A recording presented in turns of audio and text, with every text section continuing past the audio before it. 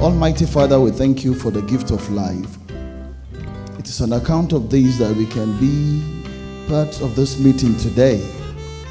Lord, we thank you for the salvation of our souls. This is what gives us the consciousness of whom you are and what you are in our lives. Lord, take the praise in Jesus' name. We thank you for the beginning of this meeting yesterday, which was such a wonderful one. Thank you for revealing your mind to us. Lord, as we make a progress today, we pray in a greater way you reveal yourself in the name of Jesus. Lord, as I bring your word to this house, I pray you give me utterance in the name of Jesus. Please, Lord, don't allow whom I am or what I know to color what you have on your mind for us today in the name of Jesus. Thank you, faithful Father. In Jesus' mighty name we prayed. Amen. I thank God so very much for the privilege I have to stand before this gathering of distinguished children of God to bring God's word. So I am more of a facilitator because there are things we must have heard or read in the past. But as I facilitate this reminder, I pray God will use me to do exactly what he wants us to learn in the name of Jesus. I celebrate God in the life of the leadership of this fellowship, Concerned Leaders and Elders Fellowship, particularly our Father in the Lord, Reverend Emmanuel Adeboye. Thank you, sir. Celebrate God in your life and the life of our Mommy Grace Shed. And I celebrate God in the life of our Mama in the house, Reverend B.C. Ali. God bless you, Mommy. And as a matter of fact, every of our elders in the house, both male and female. I'm speaking on perilous times. Perilous times. This term, perilous times, is found exactly this way in the book of 2 Timothy. We'll see that at this point, Paul was writing some notes to Timothy in chapter 1, in chapter 2, giving some specific instructions to his son, Timothy. And particularly in chapter 2, he exhorted Timothy to endure hardship like a good soldier of Christ and a husbandman. In that same chapter 2, he charged him to commit the great trust which he had received to faithful men. Paul went on to warn him to shun babblings and dangerous errors of the time and the time to come. Still in that chapter 2, he charged him to flee youthful lusts. We know this scripture very well. And to minister with zeal against error. These were the key things Paul said to Timothy in chapter 2 of 2 Timothy. And then there was a full stop at the end of that chapter. Crossing to chapter 3, Paul made something very clear. He made it clear to Timothy the inevitability of the perilous times, the characteristics of men during the perilous times. Those were the things he made known to Timothy in the 3rd chapter. But then, something struck me there from verse 1. This know also that in the last days perilous times shall come. Now, take note of the first few words. This know also. Now, to grammarians, you get to know that know also is making something clear. That there are things you had known, but there is something you must know in addition to what you have known. I've given you charges, I've warned you, I've encouraged you, I've challenged you on what to do in chapter 2, which should suffice. But there is a very important knowledge you must have. This know also, that in the last days perilous times shall come. In addition to all I had said in chapter 2, know also, have this very important information. So just mentioning this in verse 3 will not connote that what he was mentioning in chapter 3 was of less importance to what he mentioned in chapter 2. He had given all the essential things he thought he needed to give to Timothy in chapter 2. But then something very, very important, something key, something that might make a shipwreck of all he had said to him, if he did not add, was what he added in chapter 2. That is, know this too, that in the last days, perilous times will come. And then we begin to wonder, what do we mean by perilous times? The American Standard Version lets us know that it means grievous times. Grievous times. New Living Translation says, very difficult times. The Amplified Bible says, times of great stress and trouble. In the church of our days, mentioning things like this may sound anti-faith. You know, we confess everything positive. Hallelujah, it is well. I will be the head on the tail, is well with me in my going out, coming in. Great, scriptural. But anything that sounds negative, we don't want to hear. But in Yoruba, Paul, Olamole, perilous times will come. Grievous times, times of great difficulty, times of great stress and trouble. This time is likened to the injury time in the game of football.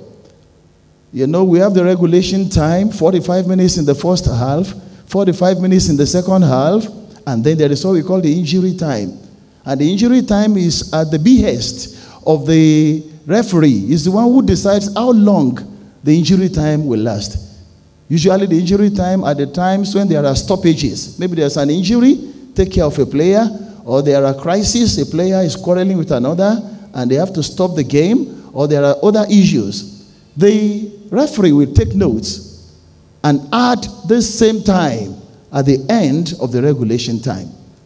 So we are in the injury time, and I've discovered something about the injury time even in the game of football. It's usually the time of vicious attacks, desperate defenses. You are desperate about defending your team. You are vicious about attacking your opponent. You want to make the best of the few minutes.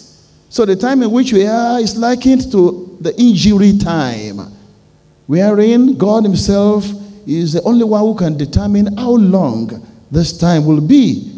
And I've discovered something. Matches lost in injury times are usually more painful than the ones lost in regulation time. Do we agree with me?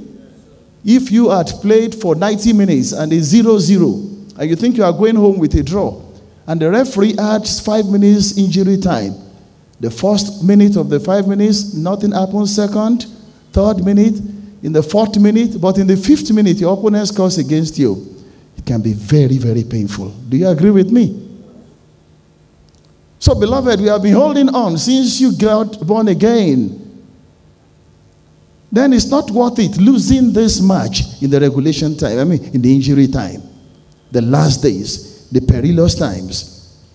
And still in that verse 1, it says, perilous times shall come. Not may come, not can come. And shall, grammatically, is stronger than will. Grammarians will know this. Shall come. It is a certainty, not a probability, not a possibility. It is one time that shall actually come. And hitherto we had heard the end is near. I'm tempted to submit that the end is now here, no longer near. The end is actually here. You'll agree with me in a short while. Paul went on to list characteristics of men. What you see in the lives of men in the perilous times. And actually in verse 4, he listed 18. And he added one in verse 5.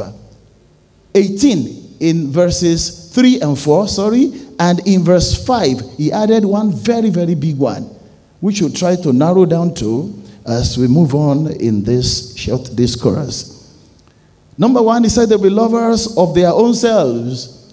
That is, selfishly care about their own interests alone. You find this in our world today. Everybody cares more about himself. I, me, myself. And unfortunately, you find this even in the body of Christ. I was listening to something on Facebook, something fresh.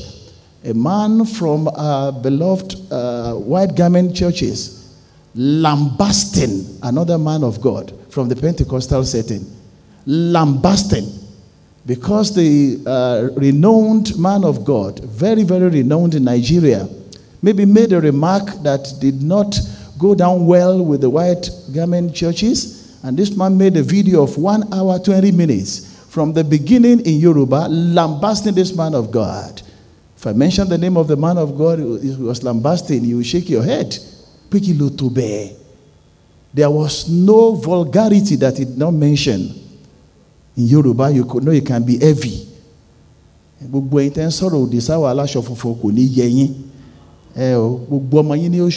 see that?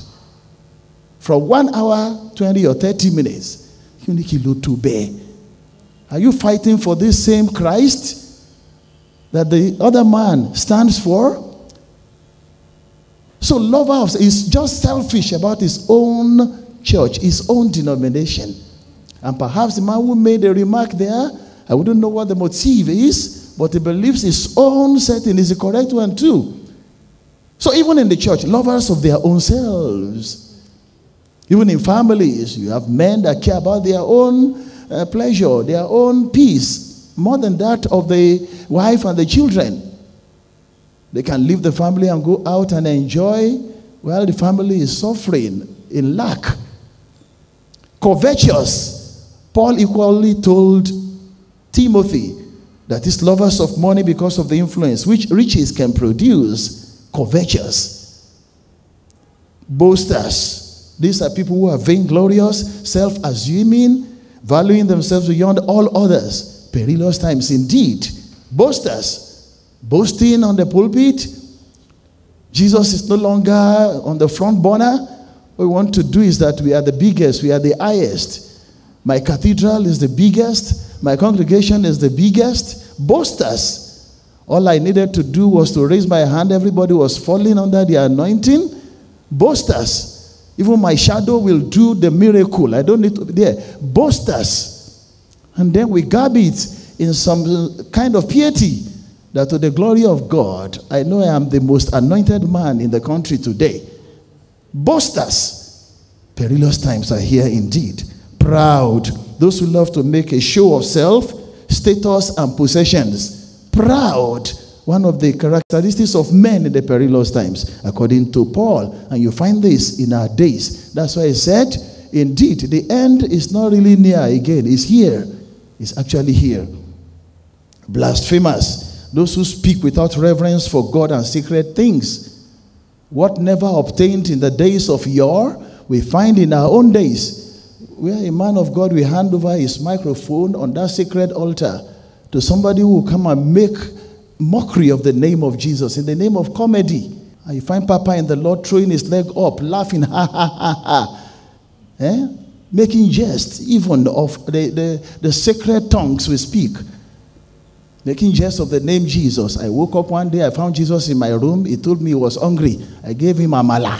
And Jesus said he doesn't want amala. And people will be laughing in the church. Not in the cinema. Not in the theater. Not in the hall in town. Blasphemous. Those who speak without reverence for God and sacred things. Disobedient to parents. Stubborn children whom their children cannot persuade. Just a lot. A woman was lamenting. I had a privilege of ministering outside the country last week. And a woman came, she sat. I could see. Tears were not running out of her eyes, but I could see she was bleeding inside. Just because of one son that had gone wayward. A son that would call the mother almost twice or thrice a day. And now, for months, he had refused to call the mother. He had refused to pick the mother's. The boy had gone wayward in Germany, whereas the woman was living, is still living in the US. She could no longer persuade him. She said, you better buy. We have them around. You see, disobedient to parents. Unthankful. Those who think they have a right to the benevolence of God and men. For this reason, they feel no obligation for gratitude. And it is easy to slide into unthankfulness. One of them is this. When you sleep and you wake up, and you refuse to give due benevolence to God in gratitude, then you are being unthankful. And the mindset is this: why will I not wake up? Why will I not wake up? It's just normal. And I keep telling people, every night you sleep is a rehearsal on how to die. Because you don't know where you are.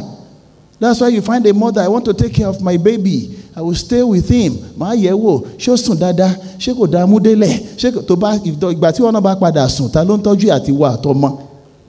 So there is a God there. How many of us have ever been woken up by an alarm before? You set an alarm for a certain time and the alarm woke you up. Please, can you wave your hand? Praise God. I did severally during my last trip, but you know very well that it wasn't the alarm that actually woke you up. Otherwise, place the alarm beside the dead body in the mortuary and see whether it will wake you up. It will wake up. Of course not. So alarm can't be your journey. So ultimately, it's the Spirit of God in us that is still alive in us that says, oh yeah, the So we should be thankful. When we are unthankful, it's a sign of the perilous times. And there are people who fall into this category, but this should not be found amongst children of God. Unholy, that is without piety, having no heart reverence for God. Unholy, no reverence for God at all. No fear for God. Even where we call the house of God, you see what people do there. What we call the house of God. They know the Bible so much to know that the house of God is no different from any house. Whereas it's not like that. It's a sanctuary. What they do there. No reverence again. Can a woman be chewing gum or a man in the church of God? Can you be chatting and talking when the word of God is going on? How can you be checking updates? Who is winning between Manchester United and Chelsea while the preaching is going on? No reverence for God again. Unholy. We are indeed in the perilous times. Without natural affection. And what Paul was actually mentioning here is the affection of a parent to a child and a child to a parent. That affection is lost. That's what he was in context. That's what he was talking about here. No natural affection again. The news was all over the media of a boy that was caught with an adult head in his hand. Adult head. And the only Eshemi jeje ma jewo bolo ti rori olori mama oni. Kí ló fi ṣe? Wọ́n ní kó fi tún agbára ro for Yahoo power. The son killed the mother and beheaded her. No natural affection. The natural affection will make you cherish, if no other person, at least your parents. Now, the person who could cut off the head of his mother, whose head will he not be able to cut off? We are in the perilous times. No natural affection. Just the love I have for a fellow human being, that I don't want to injure or hurt him. It's no longer there. So anybody can hurt anybody. The perilous times indeed. Truce breakers. Those who are never bound by any promise or oath. They readily promise anything because they never intend to perform in the first place. They can break any promise. And they are quick to make promises because they don't have the intention of fulfilling the promises in the first place. The story was told of a man of God who had labored in ministry, a sincere man of God. And they believed it was time for them to have a structure, at least a meeting place. And they went looking for a parcel of land. He got one, and the owner was an Alaji, a Muslim. So he spoke to the man, we are interested in this land. Church. You know I'm a Muslim, I know. And the man of God said, the Alaji said, I don't know why. I will sell the land to you. And he told him the price. Incidentally, this man of God could not raise the amount. So what he could raise was a deposit. And he said, our church should do our best over a certain period to pay the balance. The Alaji said,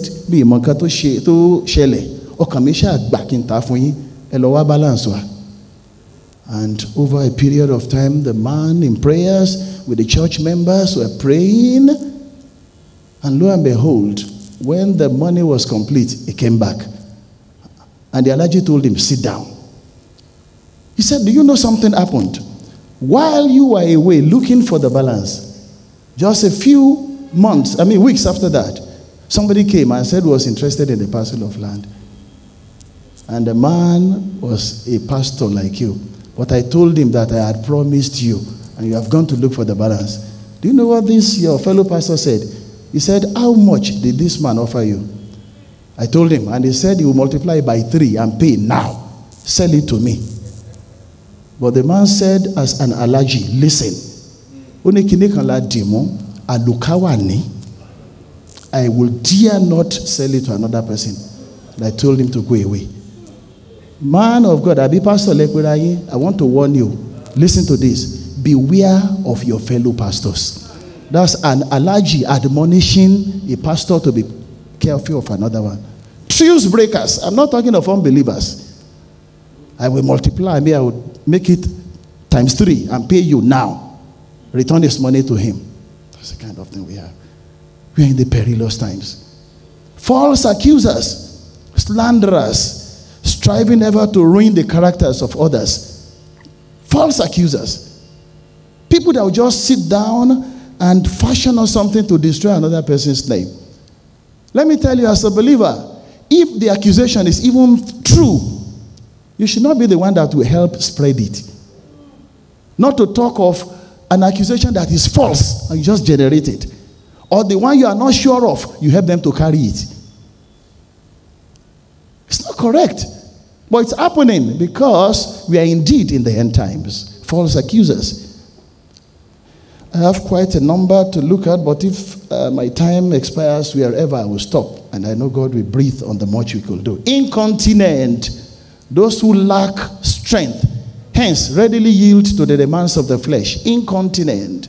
You know, when we talk of incontinence in medicine, it has to do with the urinary control of the bladder. When you can't control your bladder again and urine leaks out, then they say that person is incontinent. So in this context, incontinence means you lack strength. You readily submit to the demands of the flesh.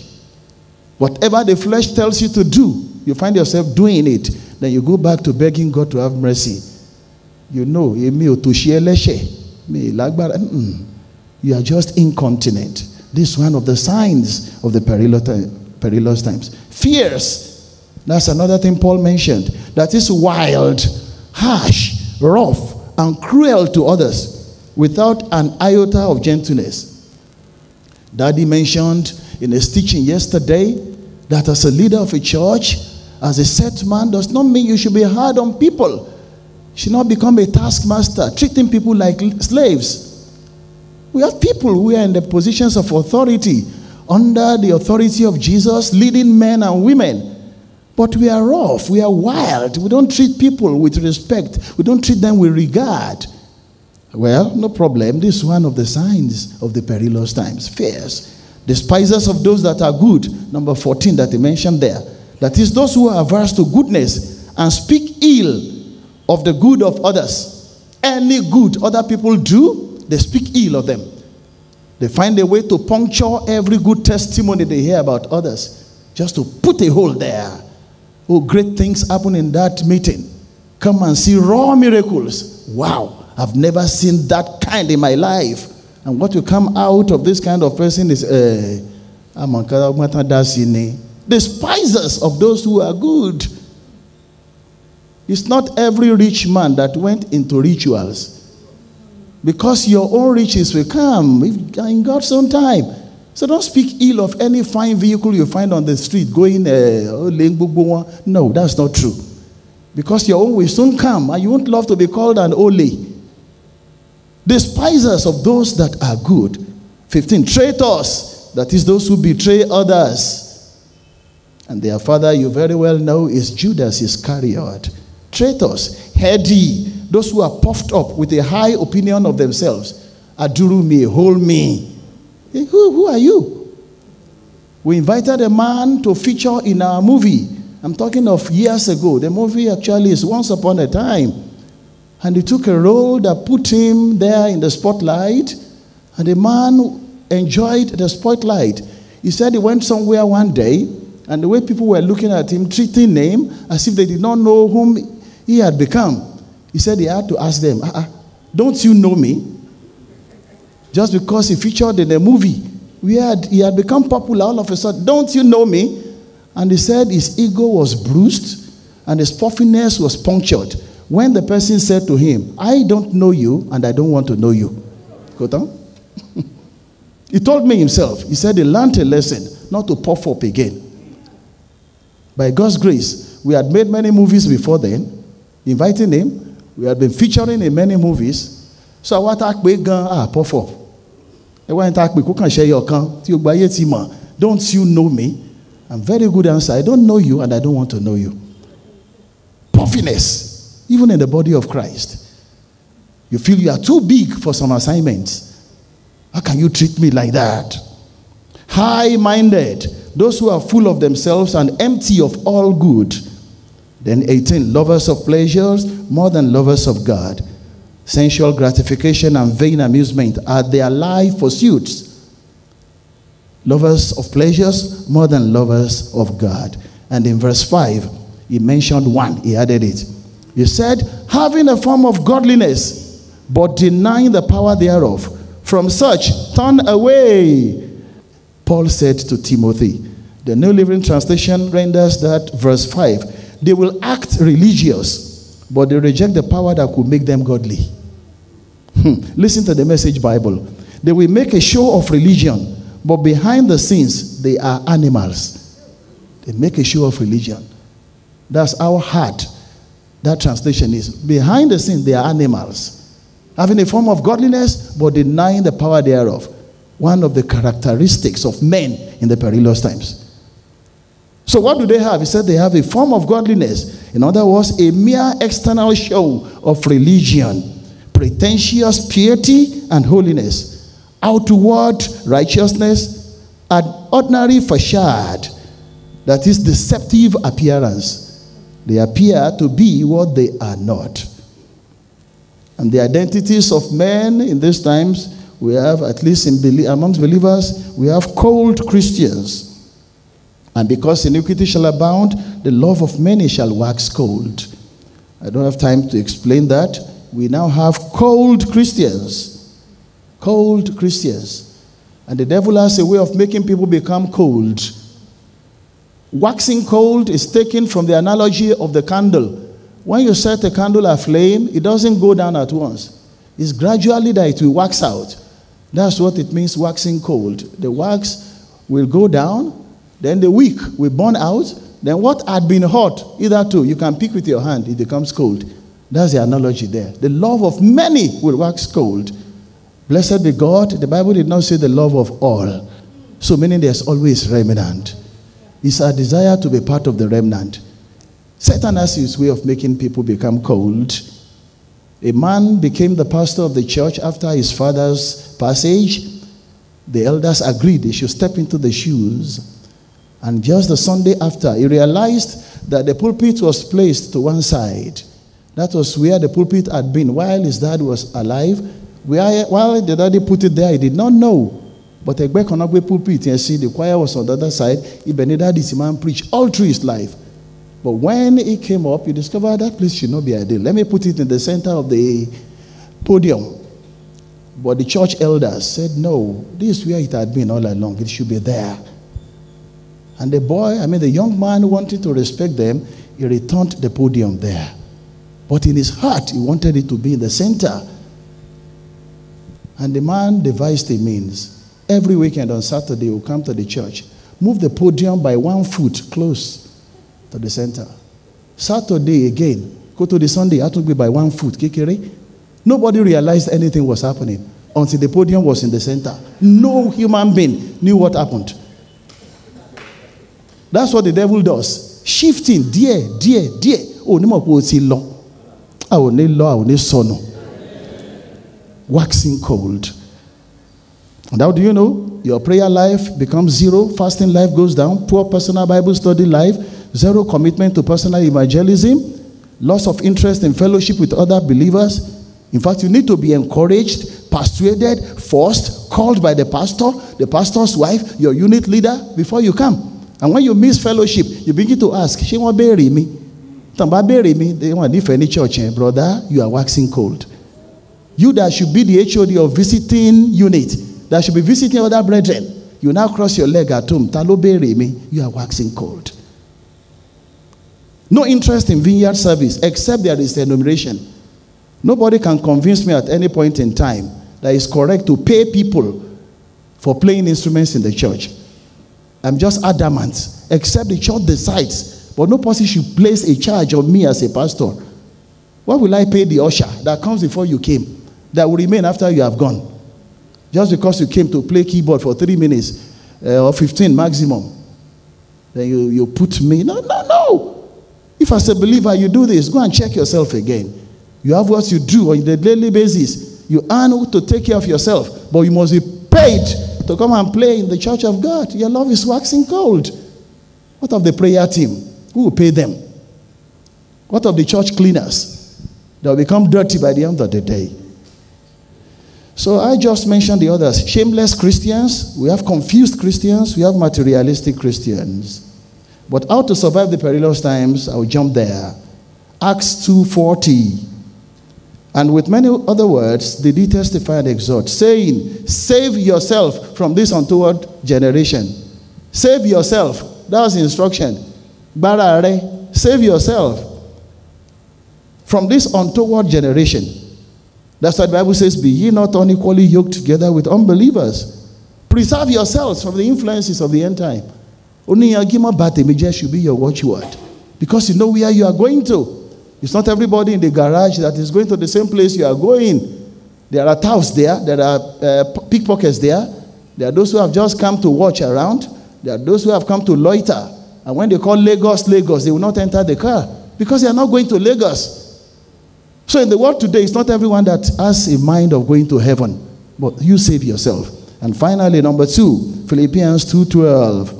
Wherefore, my beloved, as you've always obeyed, not as in my presence only, but now much more in my absence, work out your own salvation with fear and trembling. Sounding like the first one. Work out your own salvation.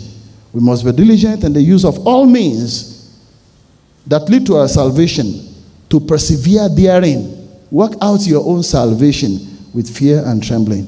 And know that you are saved today is not the ultimate. You must be ultimately saved by making it to heaven. And I'll close with this story. I was going to the bank one day. I had a check I had signed. It's a check that requires 2 signatories. The other person had signed his portion. I appended my own signature and filled it. It was getting to 4 p.m.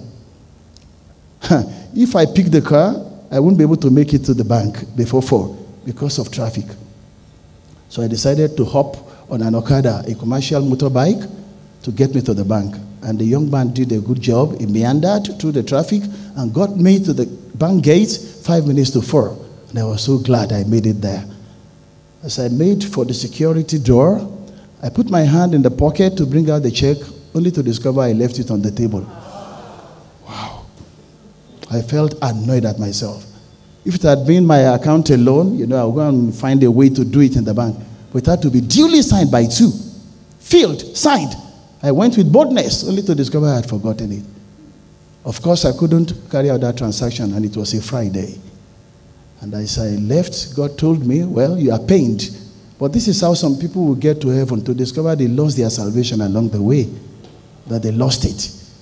And that was a comfort for me. The message I got comforted me. I was no longer annoyed as per the check, that God, I got it. So, beloved, this is a challenge to us, that we should not get lost with the perilous times. And I pray the Lord will uphold us and sustain us in Jesus' mighty name. Amen. Thank you for your time.